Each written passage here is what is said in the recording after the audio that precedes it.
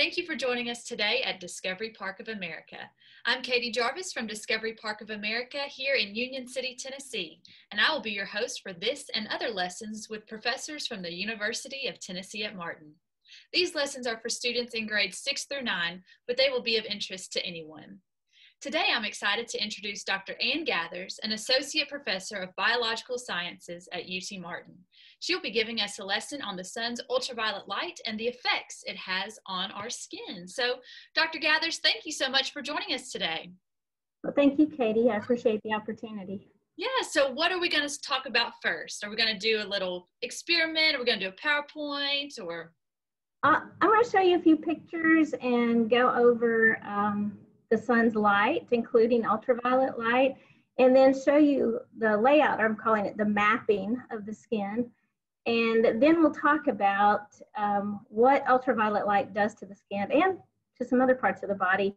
And then I have a little experiment here, or a demonstration I'd like to show you and talk to you about another one that I have here too that you could do at home. Awesome. Well, thank you. Well, let's go. If you want to start screen sharing, and we'll do a little PowerPoint. I'll do that. I love the sun, especially during the summer months. I know right now I'm wearing my sweater, so my skin is covered, maybe my golden tan, and we might talk about that in a little bit. So yes, we might do that. I don't have much of a tan right now either. Not that I have much of one ever. But you know, the sun is, we think of this big ball of energy. It's bright and it's hot. And it's obviously essential for life on Earth.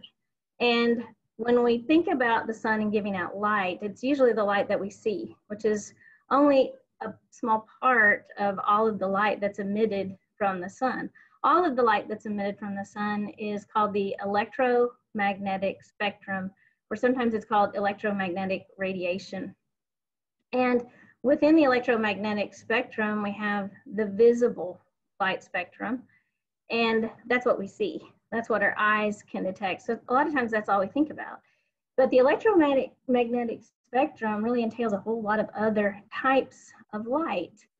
Some of those types of light have less energy than the light we see, the visible light spectrum, like infrared and radio waves, TV waves, all of those things that we take for granted, but we use all of the time. And then some of the other light energy on the other end of the spectrum, past the other end of the visible spectrum, has a lot more energy, like X-rays. We think about X-rays can be harmful, so we wear our lead cover-ups when we have to go get an X-ray. But just between visible light in the spectrum and X-rays, we have ultraviolet light. And we hear about ultraviolet light, we hear about it in the news, we read about it, but it's not something we can see. It's outside of that visible spectrum. So a lot of times, as anything that we can't see, we just kind of forget about it, or we don't pay as much of attention to it. So I wanted to talk a little bit more about it and focus on it and really what it does to the skin and to the eyes. And when we talk about ultraviolet light, it has shorter wavelengths, which means it has more energy than visible light. And we can break it down, actually, the ultraviolet part of the spectrum, into UVA, UVB, and UVC. And UVA and UVB are probably the ones you've heard the most about. So we'll talk about those more in a minute.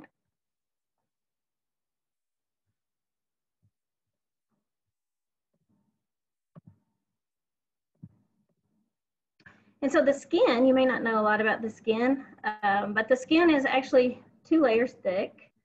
And the epidermis that you see here is the outermost layer. It's the covering that we touch, that we put lotion on.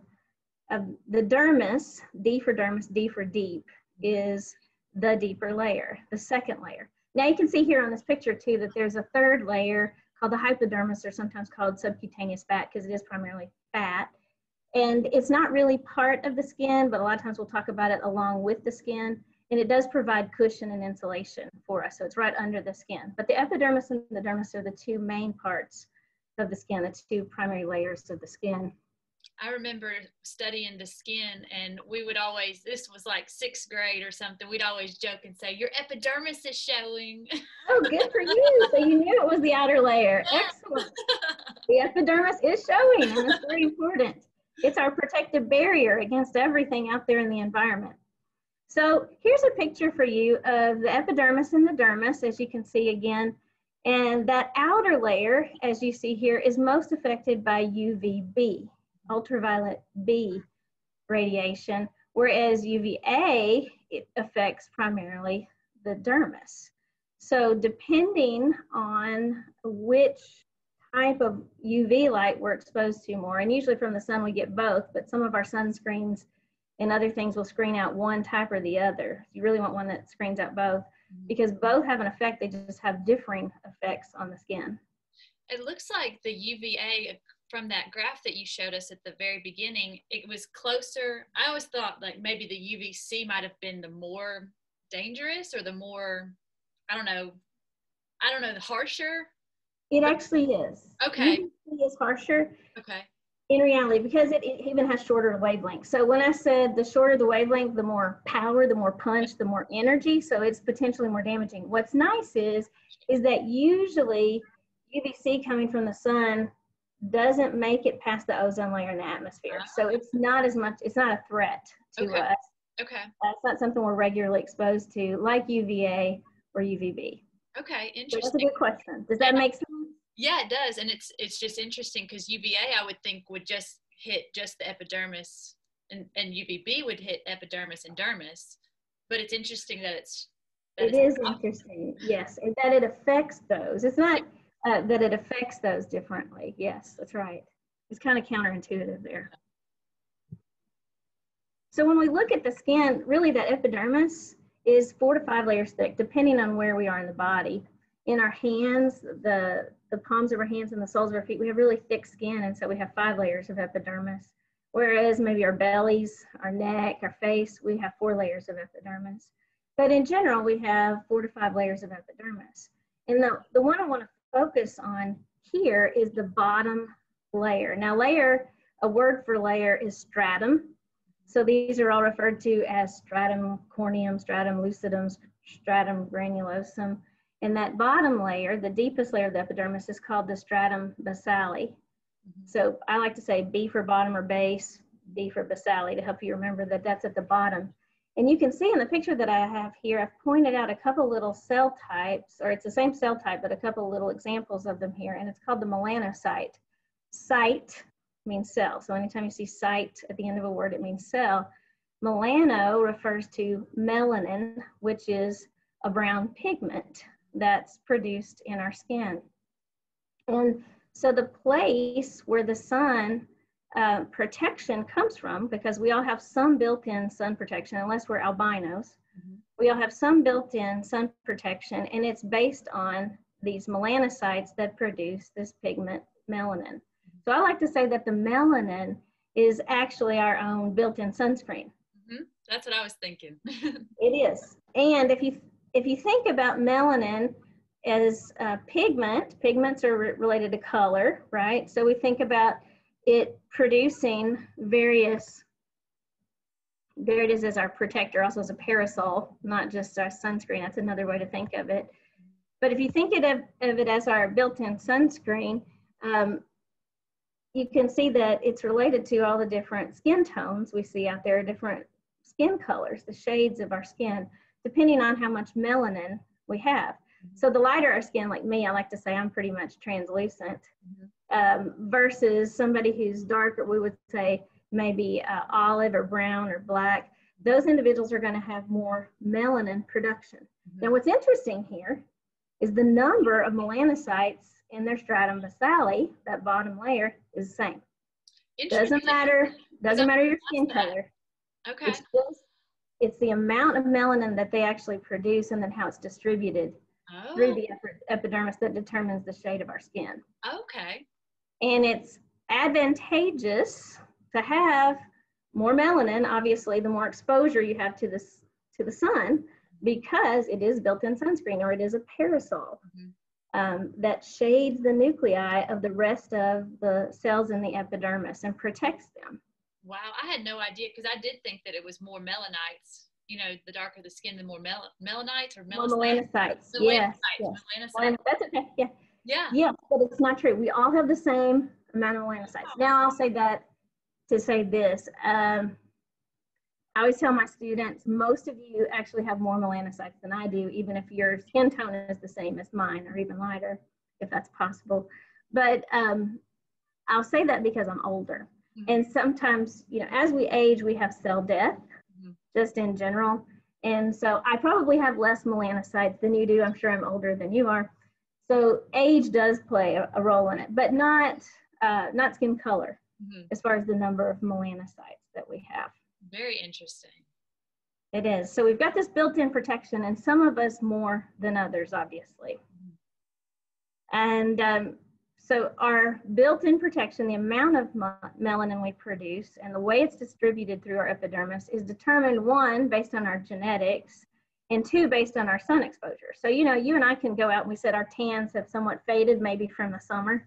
Mm-hmm. I've been swimming some this summer and been outdoors working in the yard. So I had a nice tan, and but my tan has faded. The reason I ever had a tan, or I was darker than I am now, is I had more melanin produced because it was induced by the sunlight. Mm-hmm.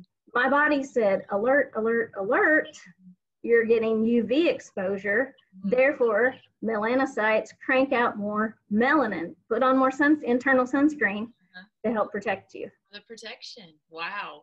So I have a question for you, Dr. Gathers. Speaking of tans, is there such thing as a healthy tan? The one you're born with. So it's very important to put on the sunscreen when you're outside. It is very important. It is very important. And even though the darker the skin color, the more melanin, therefore the more built-in sunscreen and more protection, it doesn't mean those individuals aren't at risk for damage by UV radiation. Mm-hmm. It just means they have more natural protection and are less at risk, but they should still wear sunscreen if they have a lot of exposure. And the other thing is, that's not the only place we find color. Think about somewhere else, and I've already alluded to it, the eyes, mm-hmm. where we have color variations, shade variations. What color are your eyes, Katie? They're green, kind of greenish hazel. They're green or greenish hazel? Okay. And mine are blue. I know you can't see probably because of my glasses. Mine are blue, and there are varying shades of blue. There's varying shades of green. And then my dad has very dark eyes. My brother has very dark eyes. So we have lots of variations in the shade of our eyes, and that part of our eyes that we see the color in is called the iris, and there's melanin there too. Oh. And so the lighter your eyes, the less melanin, and the darker your eyes, the more melanin in your iris. And it does the same thing for your eyes as it does for your skin. It protects your retina. Mm-hmm. That part of your eye that has all those different detectors or sensors that are going to sense light and help you see well. So if you have lighter eyes, you need more protection for your eyes too to screen out the UV radiation. Mm-hmm. Very neat. Well, thank you. I know when we think about the skin and we think about UV radiation, we think about sunburn. Mm-hmm. That's usually what we're told. Put on your sunscreen so you don't get sunburned. Mm-hmm. And of course, that's very important, obviously, because one, it's painful, but two, it can be very damaging, especially over time, to your skin. And when we think about sunburn, it's usually UVB that causes the sunburn, because remember, that's what hits the epidermis, and that's the part that gets red here as you see it. UVB for burn. UVB for burns. Good job. All right. And then it's UVA. Remember, though, if you don't have sunscreen on, you still got UVA digging deeper, if you will, or affecting the deeper tissues of the dermis. And in our dermis, we have fibers like collagen fibers, and we have blood vessels. And so we can have damage to those fibers and those blood vessels over time as well. And in addition to burns and the relationship of burns sometimes to skin cancer that we think of, which I'll talk about later, if you have too much sun exposure and you haven't been wearing your external sunscreen, you can have damage to those deeper layers, as I said, in the dermis, the collagen, the fibers there, and those fibers will break down, and that's a protein. And what happens over time is we get premature aging. Mm-hmm.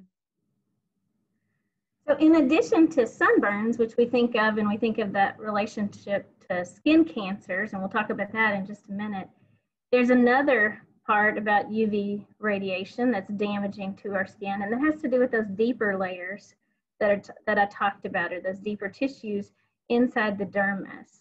Remember, the dermis has fibers that we call collagen, and collagen's a protein. And what happens is UV radiation damages the collagen fibers. It breaks down the protein. And so over time, we end up with wrinkles, as you can see here in this picture.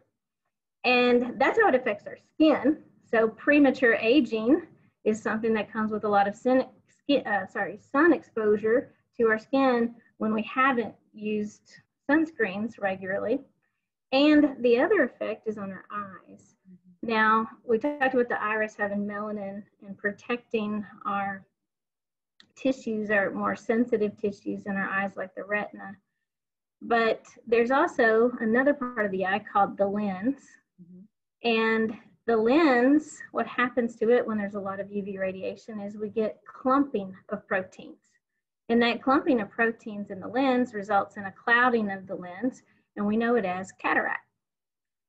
And we can get premature cataracts or cataracts earlier than normal if we have a lot of sun exposure and we're not using protection for us. So UV radiation damages the skin and the eyes potentially. I think I've always heard of, you know, wearing the sunscreen. That's super important to protect your skin, but I never even thought about the eyes. You know, I think a lot of us just wear cute sunglasses or fashionable sunglasses just for the fashion of things, but it actually does serve a purpose of protecting our eyes from the UV lights, which I did not realize. That's right. And it is important for both sunscreens and for sunglasses. Now, these are my sons and they're cheap, and I don't know that they do have enough protection like they should, but you should be able to tell if your sunglasses, when you buy a good pair of sunglasses, it should tell you that it screens out UVB and UVA. So that's something to look for there. Yeah, absolutely. But yeah, we just usually wear them because we don't like the bright light. Right. It looks cool. Yeah. But really it's for our health. Yeah. And then I did say I would talk a bit about skin cancer, and I just wanted to show you, there are 3 main types of skin cancers: basal, squamous, and melanoma. A lot of people may have heard of melanoma because it's the worst. It's very malignant. It spreads very quickly, typically. Basal, I like to say B for basal, B for best. If you're going to have a skin cancer, this is the best type to have. It's not very aggressive. It doesn't spread very easily. Of course, you still need to get it treated. And then squamous is kind of right there in the middle. And squamous a lot of times appears as a raised bump or a sore that won't heal. So if you notice a sore that won't heal on your skin, or this kind of irritating raised bump, maybe sometimes with a pit in it, even if it isn't a sore, you should get that checked out. But any kind of new spots on your skin, changes in the size or the shape and the color of a spot, or like I said, something that doesn't heal, you should get it checked out, because skin cancers they're cancers. So they are important as far as attending to for health. Now, the reason we get skin cancers is, again, because usually the UVB rays are damaging the epidermis, and they cause mutations, changes, dangerous changes, harmful changes in the cells in our epidermis. So let's take a look then. Let's see if we can see UV rays. We said we can't see UV radiation, that it's not within our visible light spectrum, but there is a way to kind of indirectly see it and prove that it exists. Okay. So let's take a look at that right now. Okay? I'm excited. I'm gonna stop sharing. Okay. And get this off the screen here so you can see what I've got here. So I have 2 different types of water. One is just regular tap water that we get out of the sink. And I filled this up, to be a good scientist, to about 200 milliliters. And I've got tonic water. This is just the brand locally that I could find. But tonic water has quinine in it. And you may have heard of quinine because quinine has been used to treat malaria.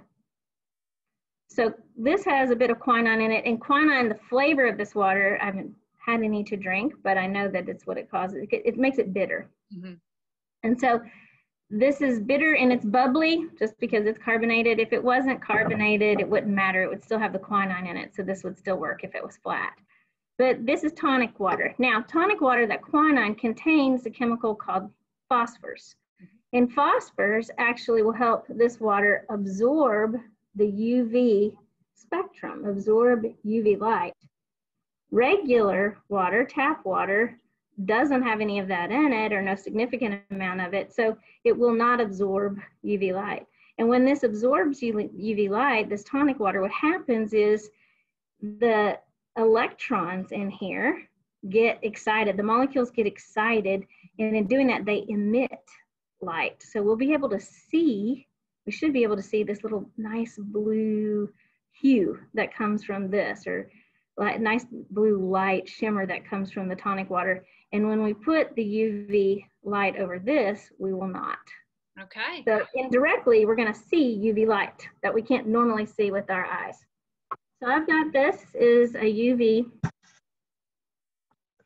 light, and it has both UVA and UVB on it here. And it says, caution, do not expose eyes or skin to ultraviolet light. So what we've been talking about, this can be damaging. So you can do this at home, but don't shine it on your face or on your skin. Always keep it down towards the waters. And I borrowed this from our chemistry department, thanks to them. And then I've got another UV wand here, and this UV wand actually uses UVC. And this is the type that's used to desanitize things.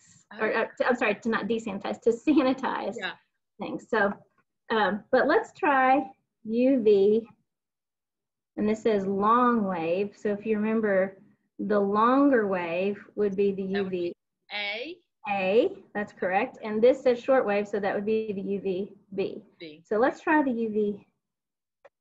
I don't know if you can see that it's on. So I put it directly, and it's so close to this that it's already affecting. I know it's already lighting up. It is. I put it over the. Could you tilt your screen a little more for us so that we can see? Okay, there we go. Perfect.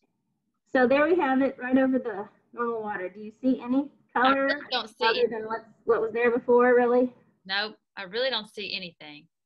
Now here's my tonic water. I mean, that's a huge difference. And so it's absorbing that energy and emitting. There's some excitement occurring there, and it's emitting that light. So you can see that blue light.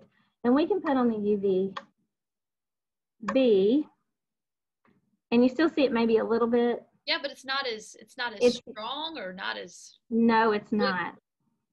And then you'll see that there's still really nothing here from the regular water. Now I can do the UVC if you'd like for me. Yeah, let's see the UVC. To show you that.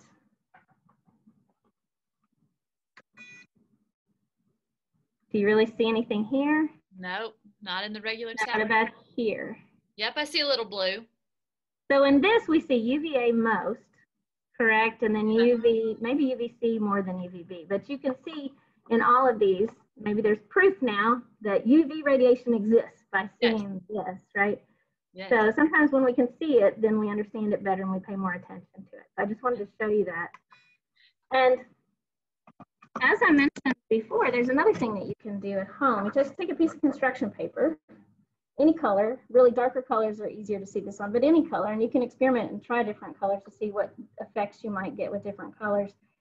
And you would take it out in the sun, collect some leaves of different shapes. This is a great time of year for that.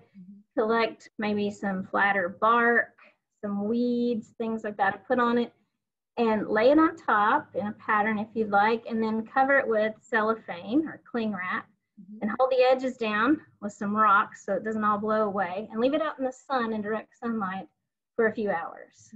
Now you can do it with plexiglass over it too, just to make sure that the light can go through and you can hold the things down. So where you have your leaves and different things, what happens is the color, the original color, is preserved, right? It's like sunscreen there, it's shading. But everywhere else, the sun hit directly, the light hit directly on the paper, and so you've got a chemical change that occurred because of the UV light.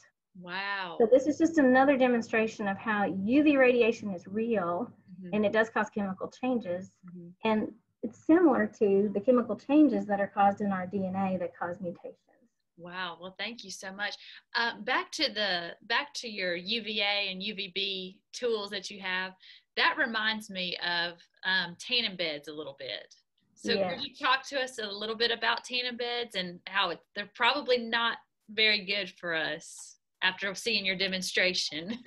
Yes. Now, under the direction of a medical doctor, under the direction of a dermatologist, sometimes UV radiation is used to treat different skin conditions. Okay. But that's they know the dosage, they know the wavelength, and it has to be under their care. But otherwise, just going to a tanning bed to get a healthy tan, as we said, is not healthy, because we are exposing ourselves to things like this that said, do not expose eyes or skin to ultraviolet. Right. That's what made me think of that when you read that to us. Yes. Oh my goodness. I have another question for you too, talking about the water demonstration.